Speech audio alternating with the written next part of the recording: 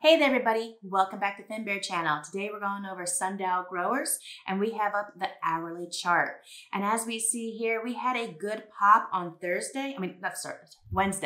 We had a good pop on Wednesday where price action definitely flipped out of this downward trend that we had going on. And we see some sideways action moving the past 2 days.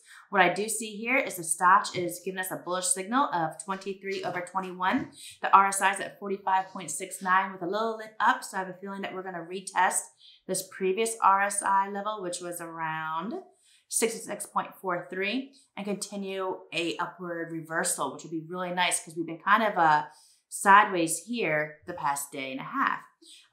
What I also see here is the Bollinger Bands. We are starting to meet and condense in the center. We're kind of playing along that middle Bollinger Band area. And I would love to see us pop back up and then maybe hit up here to 91 cents.